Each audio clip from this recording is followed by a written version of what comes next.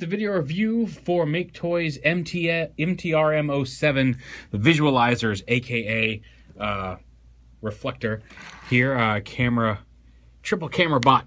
And you can see right here, one, if you saw in the opening credits, one of the, I'll go right off the bat and tell you, one of my favorite bits about this thing, and maybe I'm just a geek for liking it, it comes with a little piece that actually allows it to attach to a standard tripod.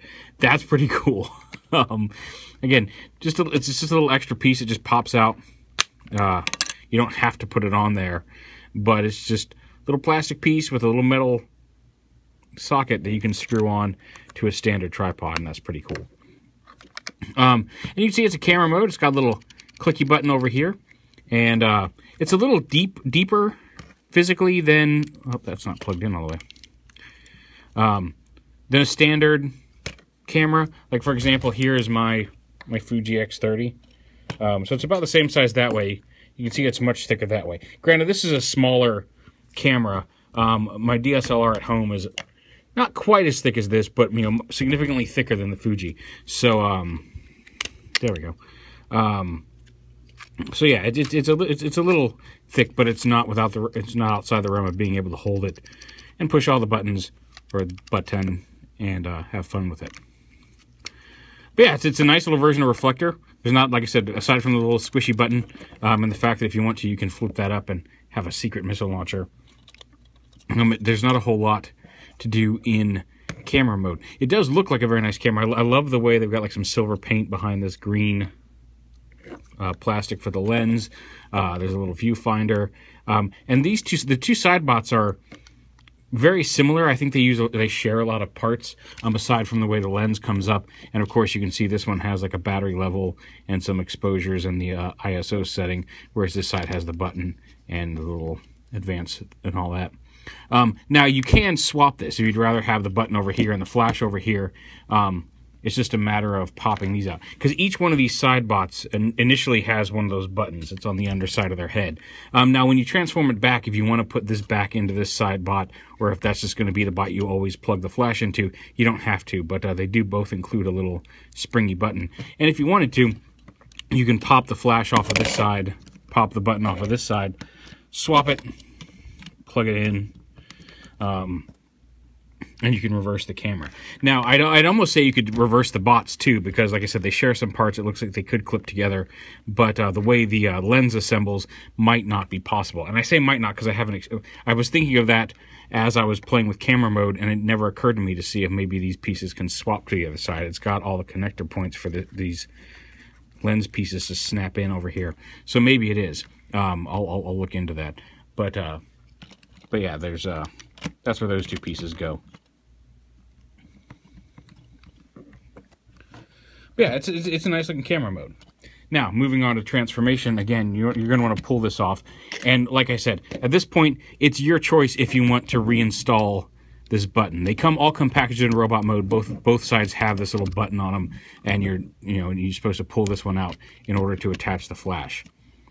I will probably always put the flash over here on this side, so I'm probably not going to stick this button back in, but you can if you choose to. And then once you've done that, you want to, before you pop the three bots apart, you want to unhook the lens, and you take that by opening up this piece, flipping it down, unpegging this front part. From there, actually, you can probably have that attached if you wanted to. So pull the front piece out into this side, pull this piece out into this side, and then you can snap these apart. Because this is, like I said, this is a pretty ingenious mechanism. The whole lens assembly is built into the robots themselves. There's no separate piece for that. Like, everything you need for the camera is all in the bots with the exception of the flash. Which does have a handle and can become a weapon. Go ahead and slide this. This is just a little connector piece for the flash. You can leave it on there if you want. It looks a little, when you're holding it as a gun, it's already pretty big as a gun, but it's just one little piece of detailing you can pull off if you wish when they're using it as a weapon in robot mode. But once that's done, you can transform the robots. And these two transform very similarly, so we'll do them first. There's a little trick when getting this guy into his center mode. I didn't find it as difficult as some people have, but there is a little, the shoulder pieces can be a little bit of a pain, and I think I found a way to make that a little easier. So yeah, once you've got these guys, go ahead and unpeg this piece from right here. And then you start up here, untap these flaps, pop that. You can actually push that, I didn't push that button all the way in the way it normally sits, just so I could easily remove it for the video part. That will actually stay in pretty securely normally. Not pop out. Like, see, I had it popped in about there, just enough to keep it in place, but it does push all the way into that neck piece. So you flip those up, and then unpeg these panels on the side. There are a lot of panels on these guys, and then you can bring the legs down. I thought the legs were the next part. Yeah, there we go. Oh, unpeg it over here too, and then bring the legs down, and you want to get this panel out around this side piece here. There you go. And once you get that unlocked, you can bring these down. Bring the legs down. Just kind of fold that out to the side. Split the legs in half like that. You can go ahead and pull the ankles out. They click down. The bottom of the feet, make sure those are snapped in. And then these panels, this panel folds up like this and folds down along the side of the leg like that. And same on this side. Fold this panel down, fold it down. And before you close this panel up, you want to bring this panel right here, untap it from here, rotate it around and down here, fold it in, and then this panel will fold in and then tab onto that tab just like that. And same on this side. Bring this around, fold it down, and then tab those panels together. Well, that's pretty much all there is to it for the legs. They've got some nice ankle tilts, range of motion back and forth. And again, if you want them to be more solid, you can click those up into place. But if you click them down, it does free up that ankle joint. Come back here, open these purple panels up. The arms are tabbed into them, so you might want to hold on to the arms. There's a little tab here that tabs into the side of the arm. So untab them from the arms. You can bring the arms out to the side. This piece rotates around like that. I'll lift this arm up, and that will allow you to fold this piece back in to the back. And then this piece actually splits, folds in here. Actually, want to collapse this all the way in. It folds in like this, folds down, and then wraps around the back like this, and then reattaches on the other side. So it basically kind of turns inside out. And then that whole panel, that whole thing should collapse a little bit more than that. Hold on. Doesn't it? I thought it did. Hold on, let me unplug this. Oh, there we go. Goes in that way. Hold on. Could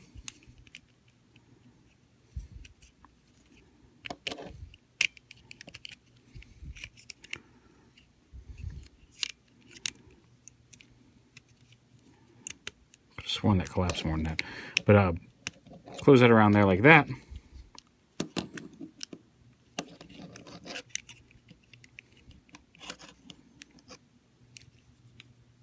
I'm missing something here.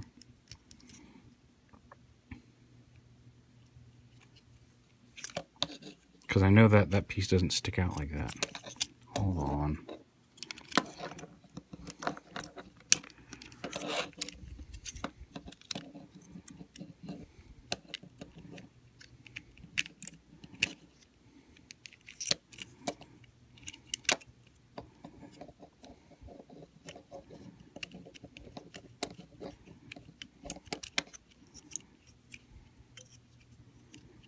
But still not doing it.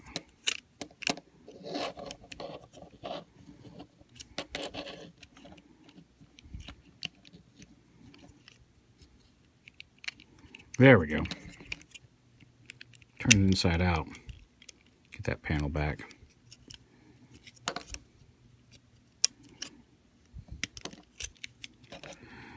Kind of square it up here.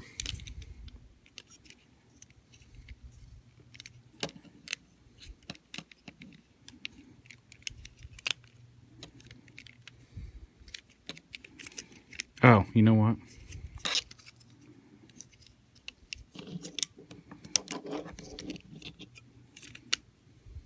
Flip his head up. That does help.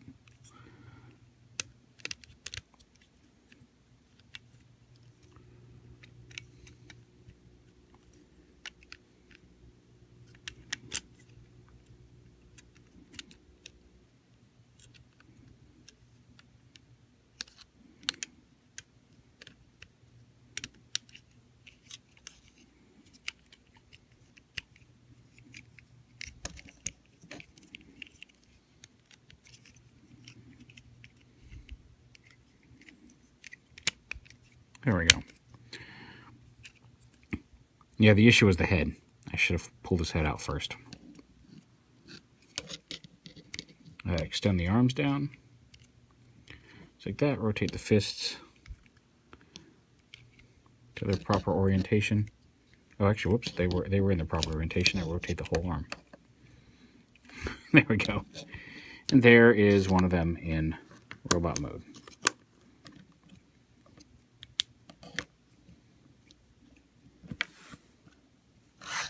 Same thing on this side. Pop these up and snap them into place. Bring this off to the side, untab it from there. And then you want to unpeg these.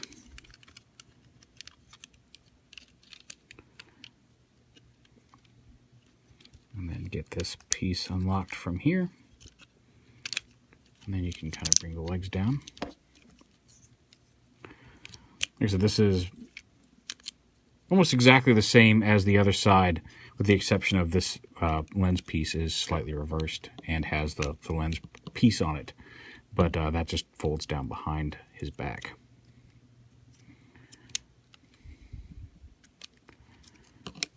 Fold this piece in. Pull it up.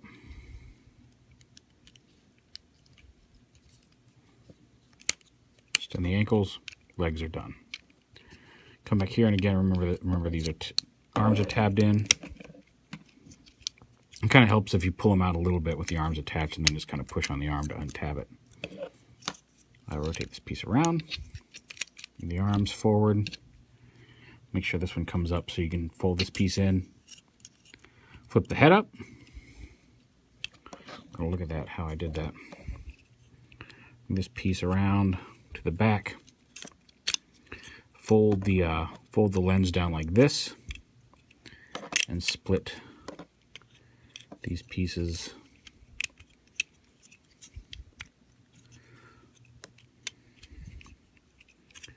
into the body. Slide that in. Wrap these around.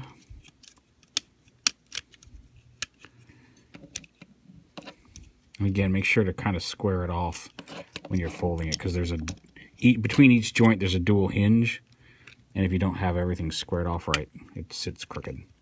So make sure that's kind of squared off on his back.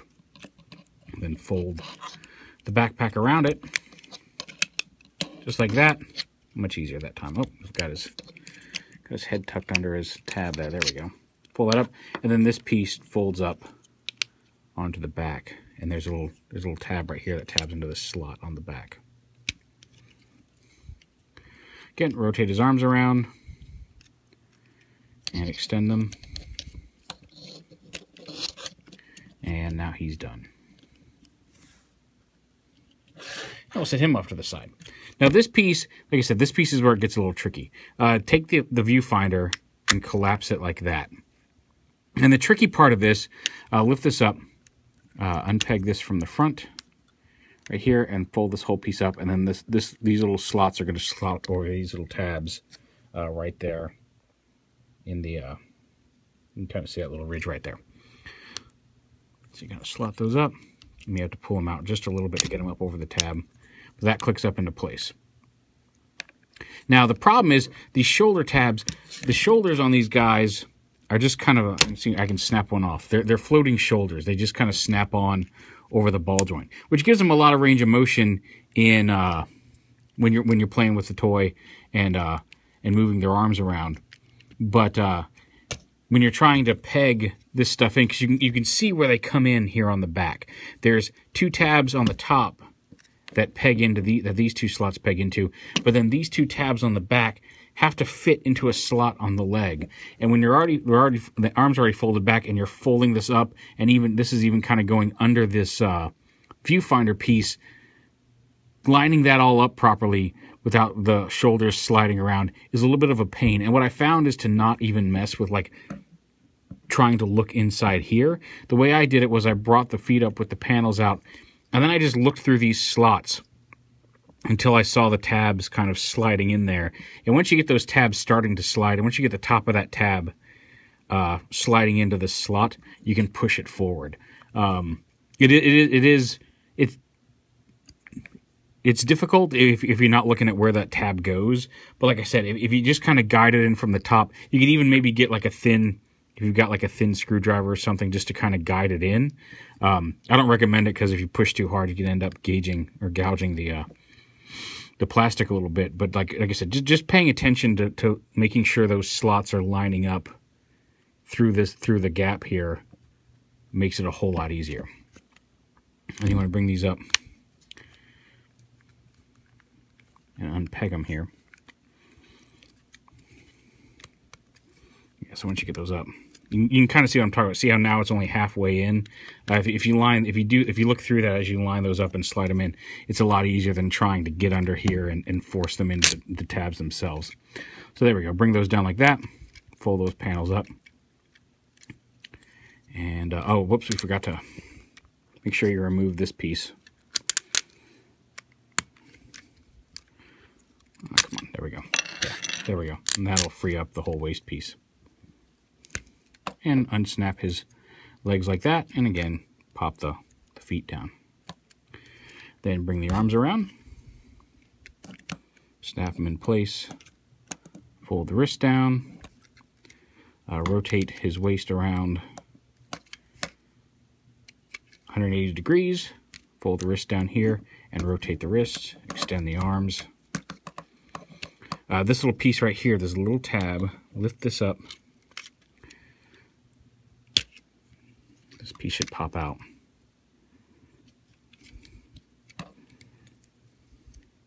Let's see if I can use the gun here to pry this piece out. Nope, that's a soft gun.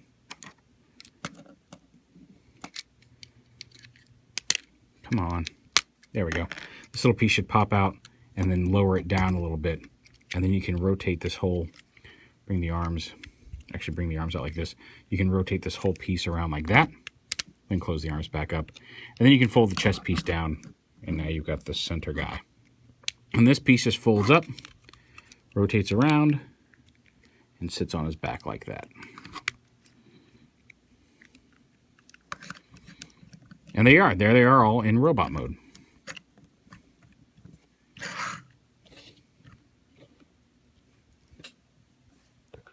Now just a quick size comparison.